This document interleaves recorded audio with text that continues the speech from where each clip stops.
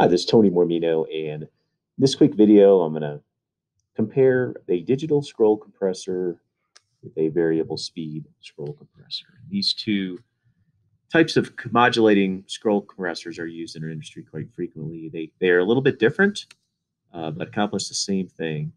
Before we go into the modulating types, let's quickly look at how a scroll compressor works in general. So this is a image of a typical, probably 5-ton-ish scroll compressor. So what you see here is your power input.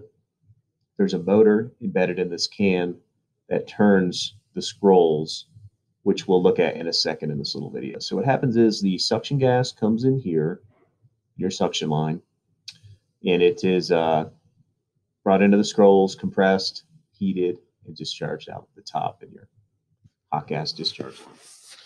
And what this looks like, there's a nice little animation here. It shows it. If you were to take this seam here and cut it or unweld it somehow and take the top can off and look down, this is what you would see in the compressor. So as you can see, there's an orbiting scroll in here. What happens is the gas gets pulled in, sucked into your suction line, and it goes through these ever decreasing volumes here. And as it decreases in volume, the gas is compressed and heated. And that's basically how the scroll compressor works. It comes in here, spins the gas around into these little pockets, and compresses it, and then shoots it out the top. It comes out this discharge pipe right here. Okay, so that's your typical scroll compressor. Now that up until recently, maybe 10 years ago, or when I first started in the industry 20 years ago, this is all we had. We didn't have any type of modulating scroll compressor. So the failing of this is it's either on or off. So you get what you get. So we're very fortunate today in that we have two very reliable, very efficient types of modulating compressor technologies. One of them is called digital scroll compressor, also called a variable capacity compressor, modulating scroll compressor, or a VCC compressor, which is a variable capacity compressor. So what happens is, from the outside, it looks fairly similar. Most of the sizes do anyway. But what happens is the top of the scroll, as you can see here, disengages. So the motor speed is constant. It never changes. What happens when you want to reduce the capacities, you disengage the top scroll. And the way this works is in an SCR control basis over 20 seconds. So it looks at 20-second increments. If you need 50% capacity, it's compressing for 10 seconds, and it's uncompressed for the other 10 seconds. So it's basically how a variable capacity or digital scroll compressor works. The advantages of this compressor is it's extremely precise control. It's highly efficient compared to an on-off with hot gas bypass. Since your velocity of the refrigerant does not change, because the speed is not changing when it's compressed, it's very effective with getting the oil back to your compressor, which is totally dependent on the velocity of the system. It also gives you ample reheat at low load conditions, which is great with dehumidification products, which we do a lot of. I would say one of the disadvantages is the acoustics. Some of them in the larger sizes have an unpleasant acoustic characteristic to them, which is a fancy way of saying they could be a little loud when they load and unload. It's pretty rare to have that problem, but it is worth mentioning here. And a lot of people will hear them load and unload and think that the compressor is short cycling when it's actually not. But if there's any disadvantage to this compressor, I would say that would be it. So this is so the next technology is the variable speed compressor, and it looks from the outside very similar.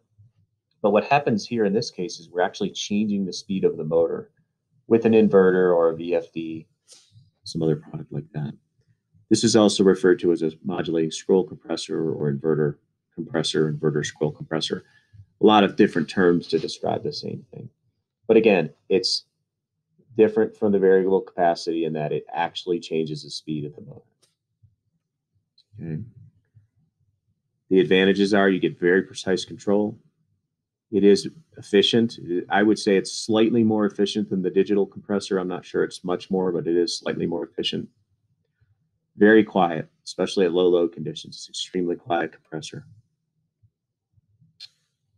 Some of the disadvantages whenever you're changing the velocity of the refrigerant, when you're slowing this compressor down, you're changing the velocity of the refrigerant in the system. You have to have some consideration for oil return.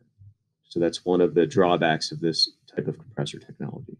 But most manufacturers have figured that out, and there's ways to ensure that the oil gets back. And then you probably have a consideration here for a minimum allowable speed so that you get enough reheat for your dehumidification applications. So you can't, if you're reheating, you can only bring it down, let's say, to 20, 30% of your capacity. So, you know, when comparing these two technologies, there's engineering trade-offs in every technology. I kind of lean towards the variable capacity compressor or the digital scroll just because I'm more familiar with it. I've been using it for a long time. I have no problem with this compressor either. We sell equipment that has this compressor. It works great and it functions fine. So, okay, these slides that you just looked at were taken from a presentation I put together some time ago called Why DX Systems Fail. Basically, been in the industry for about 20 years now. And what I've done is kind of summarize the most common mistakes I see when people are specifying complex DX equipment, similar to like an AON product. And it's a really good presentation. If you want to see it, you can actually schedule lunch and learn with me right now. If you're watching this on YouTube and on your desktop, there's a little blue link below. Just click on it. It'll take you to a live calendar, which is synced up with my Outlook. And you'll see in blue the available dates. Pick a date, pick a time, put in your email. You'll get a confirmation. We'll coordinate with you the head count. We'll bring lunch by. Of course, there's no charge at all. And we really enjoy doing this. So if this is something you think you'd be interested in, please go ahead and schedule it. If you are watching this on your iPhone or your mobile phone, you have to click this little down arrow here to expose the link. And it's the same kind of situation. It takes you to a calendar. You can pick the date, pick the time, and you're all set. So again, we thank you for your time. And if you have any questions, please let us know. We hope to see you soon. Your project. In the world of commercial HVAC, we know that whether you design, construct, own, or maintain buildings, you need a partner committed to getting your project done right, on time and on budget. Welcome to your network of partners, connecting more than 20 offices across the country with over 500 associates working together, delivering the right HVAC solution for your project. One national network with one local purpose, your success. Because working together, we're stronger. Insight Partners.